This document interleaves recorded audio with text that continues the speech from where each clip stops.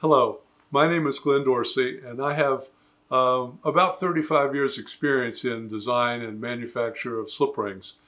And I'm going to present a series of instructive videos on slip ring technology.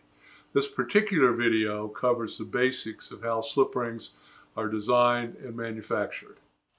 Slip rings are electrical devices that transfer electrical power and signal from a rotating to a stationary platform.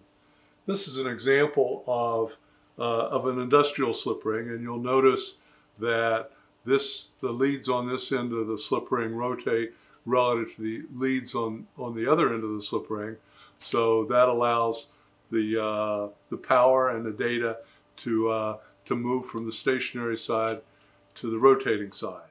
Before we look at the internal workings of the slip ring, let's talk a little bit about the assembly itself. This is an example of a little larger slip ring, and you can see if I slide the housing back, a set of rings in there.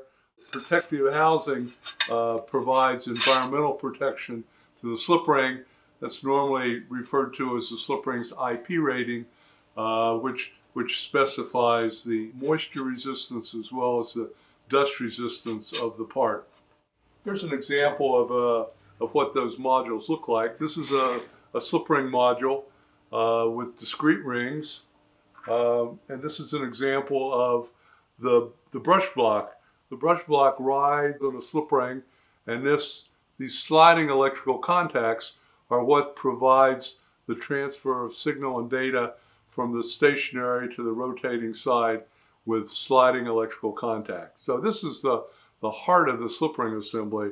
So before we look at the internal workings of the slip ring, let's notice a few things about the assembly itself. You can see that the way the rings are built, there's a ring, and then we stack an insulator, and we stack another ring, we stack an insulator, and we stack another ring, and this assembly is stacked and ends up looking like this. Now, this particular one has been molded. That's another way you can do it. You can load the slip rings in a mold and mold the insulator around the slip ring. Slip rings come in several different sizes.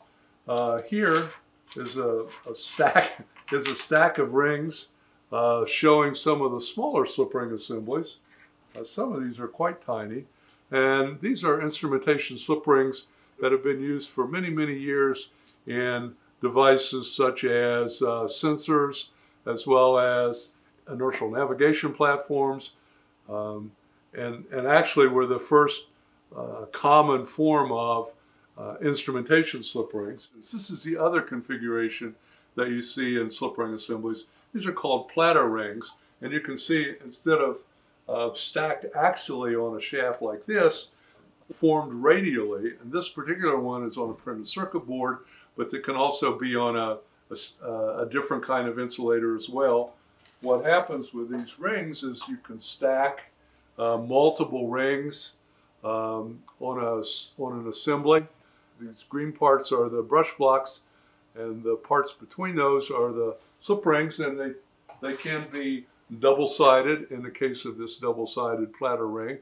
So there's multiple slip ring and brush block assemblies stacked on the shaft, so you get a very low profile assembly with very high density circuit count. So this is the other configuration called platter assemblies. In wind turbines, there's pitch control systems that are mounted on the hub and need to get power and signal from the nacelle. And these pitch control systems control the pitch angle of the blades to optimize the wind turbine performance based on wind speed. It's interesting to note slip rings don't have to be round. This one is mounted in an electrical enclosure so that wires can be brought into this enclosure and terminated to the terminal bars here. Over here, our customers bring the wires in through this environmental fitting into this region here where they're attached to these connectors. This is a larger assembly. You can see again this set of terminals rotates relative to the terminals that are located in this housing. You can see some fairly large rings here. These are 50 and 100 amp rings up here, and smaller signal rings down here. So in follow-up discussions, we'll be talking more about the critical parameters that make up slip ring performance, as well as some of the materials that we use for sliding contacts and other things that you may find interesting about slip rings. So please join me.